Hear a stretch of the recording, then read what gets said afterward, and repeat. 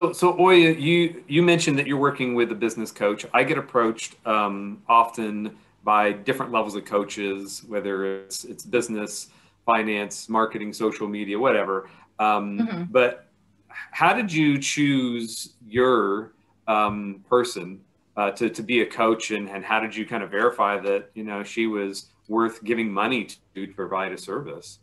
She is really worth every single goddamn penny. On a personal level, on a professional level, she is just worth her weight in gold. She's lush. That's the only way I can describe her. So But how did you I determine met that? You didn't know that at first, No, right? I didn't. I didn't. So we went. I went along as a guest to a business development meeting. Met a whole new load of people when I was really sort of down in the dumps with my business, and she gave her presentation about what she does. So we had a one-to-one, and that was the first one-to-one I think that I had with a coach. And I've done some work for telesales work for other coaches in the past. I know precisely what they do, but it was very much business orientated, making sure that your business plan is up to date, your financial plans, and everything that goes with running a business. And I think if you are not 100% sure of yourself and, holistically, then how can you give that to your business and know what the best decision is? She is a trained coach with one of many, which is a female only coaching support network. And she mentioned the 5 hierarchical types of a woman's journey from your teenage pubescent years through past postmenopausal, being lover, sorceress, queen, mother, lover, warrioress. I think so. There's 5 of them.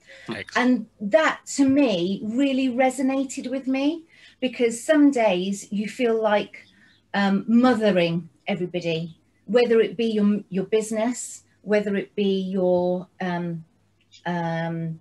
subordinates, whether it be your spouse, your friends, whatever. And sometimes you want to be the queen. You're giving the orders, you're explaining to everybody how to do the processes and what it might be. And it's like, yeah, I really get that. So to me, it really resonated and it homed in. And my instincts were just on overdrive. For you guys, Brilliant. it would be your gut. Yeah.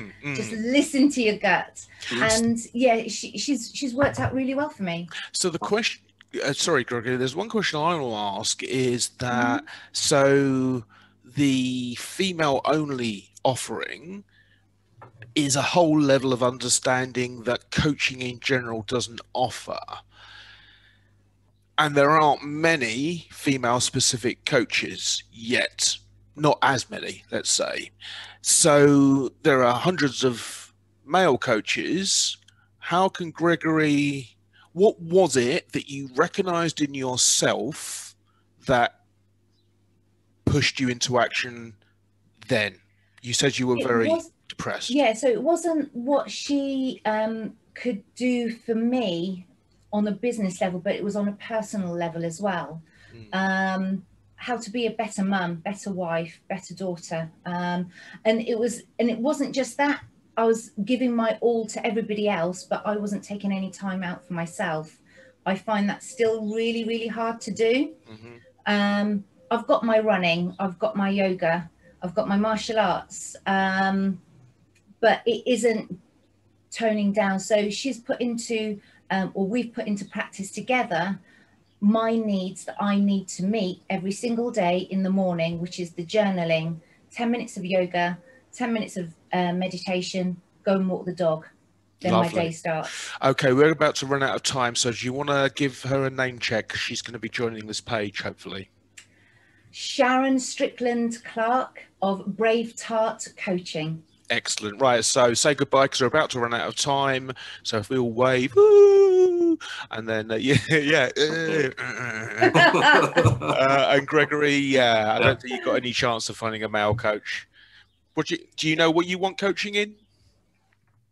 I would, if I were to ask it, it would probably be both on the personal, overcoming some of the things in my past that I have only partially gotten there.